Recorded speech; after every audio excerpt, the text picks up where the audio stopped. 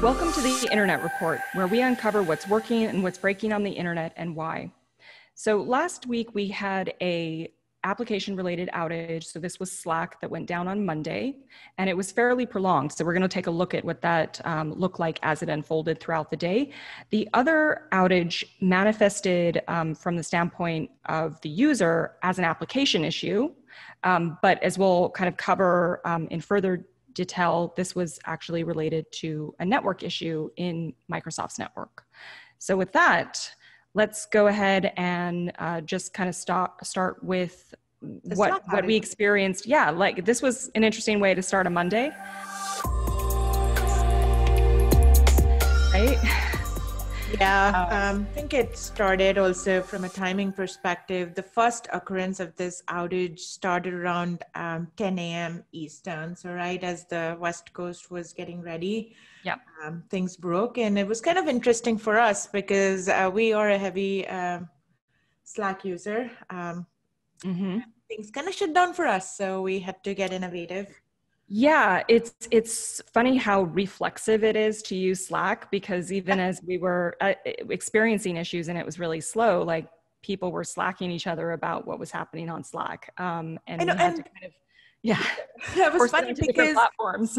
Right. Unlike previous Slack outages where we've seen where the application completely gave up, this one was a little interesting because we saw delay in our messages. So we were like frantically typing and like pressing enter, and it just wouldn't be sent through. So it was definite sluggishness that we were seeing while using the app. And it was really varied, and some users were seeing that, some just couldn't connect. So it was kind of like a bunch of Sometimes things. It seemed like there were times when it seemed like it was fine, like it would go through. So It was kind of all over the place. Yeah, totally. So from from Thousand Ice's perspective, when we were alerted to this was around the same time Slack reported the issue. Yeah, right, or at least in their RCA indicated when it started. Right. Actually, in their RCA, they indicated it started around 6 a.m. Pacific. Right. 6 a.m. Pacific is when they started noticing something was wrong, which was, I believe, an overloaded database. They had some memory issues that, they reported was actually starting to cause the issue.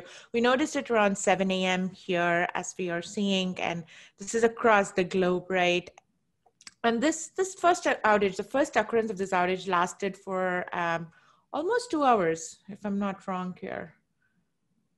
Yeah, almost for like a couple of hours we were seeing it. We were seeing like the step down in terms of availability here and kind of a rolling outage. So sometimes a particular vantage point would not be able to connect to Slack. And in this particular case, we are actually targeting api.slack.com. So this is kind of the web page that we are targeting right here.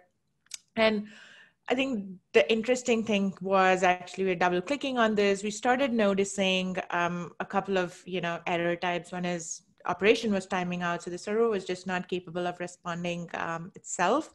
And sometimes we were also seeing a 503. 503, yeah. Right. So this was just not available. Mm-hmm. Right.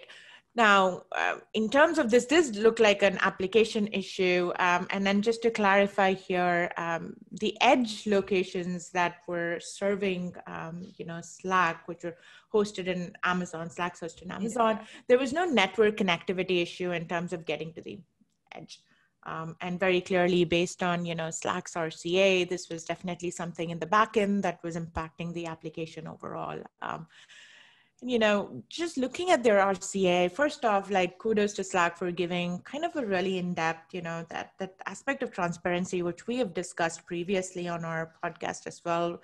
It's critical and important so users are aware what's going on. But it turned out to be a pretty nasty day for them because it was kind of a cascading issues that they were dealing with here. Yeah, I mean, the first one seemed to be, as you mentioned, that they had an overloaded database memory cache server that they They detected the issue and then they provisioned a replacement for it. And that server that they introduced was actually causing an issue as well. And that created further instability. Right. But then they also had an issue where it seemed like there was a configuration change. This one, right? Like, well, they also had an issue with what they call their internal service discovery system, and that system is responsible for routing traffic within their infrastructure, and that seemed to be having an issue, and that created yet another problem for them. So they had a routing issue, and they also had kind of like this database memory cache server issue. Right. And the first occurrence, like, we saw that for about 2 hours, 10 minutes. And then the second time we saw this come back, actually, if we go back into the product just a little bit here, this was the second time, we still felt the effect of Slack having all of those root cause issues that they were dealing with. I mean, it was basically like a full day thing. Cause they even reported that later in the day for some users. And again, like, not across the board, like some of them were even experiencing issues as late as like 10 PM that evening. And even if you go earlier in the timeline than that, around 7, you see like there's even a little dip around there. So that's like around 6:30. So yeah, exactly. Big time. So yeah, I mean, it was basically a full-on code red for them. Yeah, it was a pretty bad day for Slack. But again, like I said, great jobs with like the transparency. Good comms. Comms, definitely. I mean, a lot of times I think in this world of the cloud and the internet that we're living in, there's a lot of uncertainty about what's happening. And there's always this question of, is it me? Is it somebody else? And where the issue is. So I think they did a really good job in terms of just breaking it down for us. Yeah, I mean, there's the communication that happens during the incident, and then there's like the kind of the follow-up to give a rundown on not only what happened, but what steps are going to be taken to prevent this from happening in the future. And the thing about communication during outages, I think Slack, from what I recall, they were fairly communicative with this one, but in a lot of instances, the provider is so consumed with trying to figure out what the issue is and fix it that they often forget that there's like a huge number of customers that might be scrambling to figure out what the problem is and determine if it's something, with the provider or not. Right. And that's why it's good to have kind of a independent view of a service or a network. So you're not completely at the mercy of the provider, because again, they're going to be really tied up when they're having issues. No, I think that's a great point that you bring up, like, because as an enterprise, it's relying on a messaging service like this that's very critical.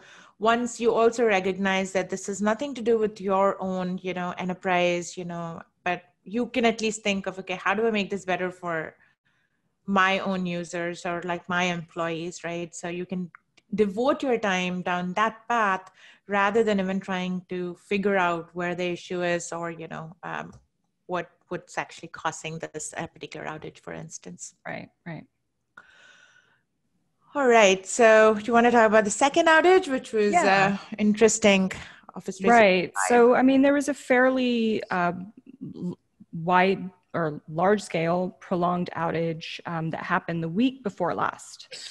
And that was related to Azure AD, so an authentication service that is basically the front end for services like Office 365 and even Azure Portal and other even third-party applications that are built within Azure might use that as their authentication service. So that was the issue the week before, the major outage. But last Monday, which was October 7th. Actually on 7th, which was last Wednesday. Oh, excuse me. Yes. Yeah, the Slack outage was on Monday. That's right. Yes. So last Wednesday on the 7th, again, all days are blurring into one another. Yes, sea of outages.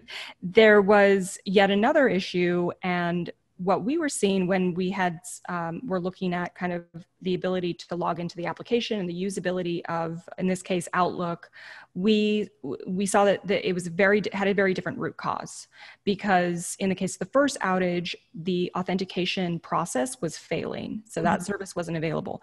But in this instance, we actually were seeing that users were able to log in. So Azure AD was available, but once they did, they would hit Office 365 front door, and then we would get a 503 service unavailable. Now, Microsoft has said that the issue was related to an internal update that was made, and this update appeared to have caused an issue with the determination of whether devices should be decommissioned or taken offline or not. The update, which turns out there was a bug in the code that was updated, kind of suppressed an anomaly detection function that identifies health of devices. So, although what they said was that the SD-WAN, their software-defined WAN controller should have done some health check of these devices to see if they were actually healthy or not. And for whatever reason, they didn't do that. Yeah, and it involved basically some routes changing. And at the end of the day, like, what really impacted this outage was the network was congested. Yes. They revoked the route to a bunch of devices that presumably were healthy and shouldn't have been, they shouldn't have revoked routes to. And then that effectively made their network smaller. So they constrained their network.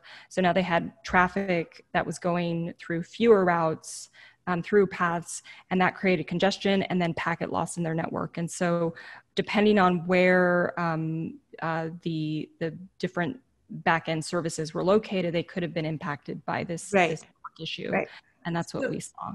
Yeah, and I think this what you're seeing here, it's probably a version that you have not seen in the product before. And I think, Angelique, that's the point you were making, that there was no issue with the authentication. So what we were actually testing and monitoring for here is not just availability of an application or availability of a particular service, but we were actually digging deeper into the usability of the service. So the reason we understand and we know that this was not necessarily an AD issue, but it was something else because of this, where login here seemed to be fine. But when we tried to get into Office 365 to actually compose an email, we were kind of, we're given the wheel of death, or in a way, basically the service was unavailable here. Right. And just to go back in time before this outage actually happens, you can see that entire view now where, well, not just as login worked fine, you're able to compose an email. And if you actually look at what the snapshot looks like, so what are you looking at when I'm, in that work stream that has been defined, is you're able to see your email, your inbox in there, right? So yeah. And that's so important, because oftentimes when kind of from an operation standpoint, they think about network availability or application availability. They're often thinking about it in particular with SaaS apps, okay, I knock on the front door, and if the application is available, then everything's good. And that the reality is that you're just hitting the web front, you're hitting a web server, you're getting the front door. But you don't know whether or not the application is actually usable unless you go further into the application, and using an application is likely going to require some connectivity and availability backend services or parts of the application. And so you won't know if that's actually working unless you do something like a transaction test, which is going to kind of test that the logic and the internal kind of interactions are functional. Right. Also, the whole aspect of dependencies, I think we've covered that in our previous, episodes, is first off, your dependencies can have dependencies too. And, they are only going to kind of be triggered, and you can identify them if you're actually using that SaaS service for what it's meant to, right? Like for instance, if you're in Salesforce, if you're actually being able to like look at a particular record and make updates, those could trigger one set of dependencies, or creating a new record could trigger a different set of dependencies. Exactly. And just being able to sequence that and see that workflow, and is going to give you more kind of, insights into what's going on and where in that, really complex chain things are breaking down. And I think totally. Yeah, no, that's a really good added point, that you should understand what are the critical paths within the application. So is it, okay, I'm going to execute a search and that's testing to the backend database maybe, or if you're, the example you brought up with Salesforce, maybe if you're doing a quote or you're executing something else, that might call a different backend service. Exactly. So if you want to know if that's available, you need to be testing that particular workflow. Yeah. So, yeah. And then, also thinking about with some applications like Microsoft, where it's, and same thing with like Google, where many of their applications are highly distributed. If you do see things within the application past the front door, it may be possible to connect successfully to the application and execute a workflow in another location. Yeah.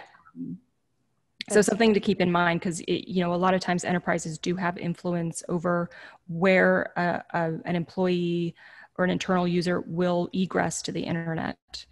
So that's something that they could potentially influence. Right. And it's also important to keep in mind that this is not just, kind of an operations,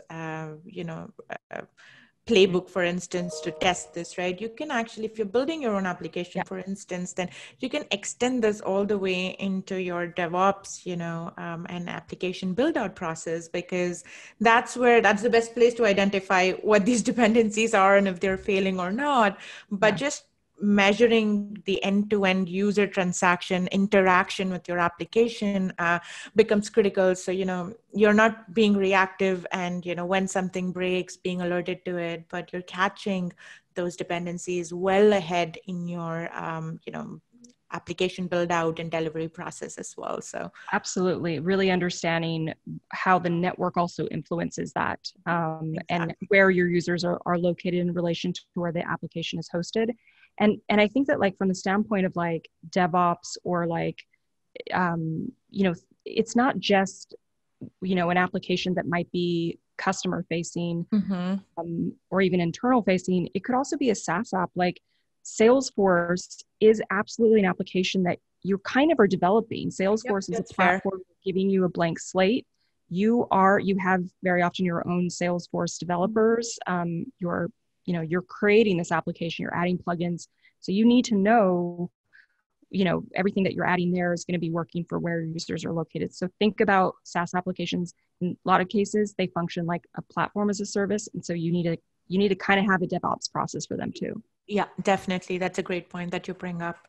Definitely. So overall, I guess a summary is make sure you own the app or not own the app, monitor and definitely start ahead in the process, right? Don't wait to get into that operations phase to start keeping a tabs on how your services, your providers, and everybody else is doing. So, yeah. Absolutely. All right. Well, I think that concludes our episode today.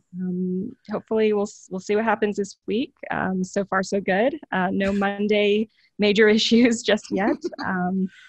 So if you check us out, make sure that you subscribe. If you do subscribe, you can email us at internetreport@thousandeyes.com and give us your t-shirt size and your address, and we'll send you a nice, cool working from home t-shirt. So definitely sign up on one of the platforms to follow us. Until next time. See you guys next week.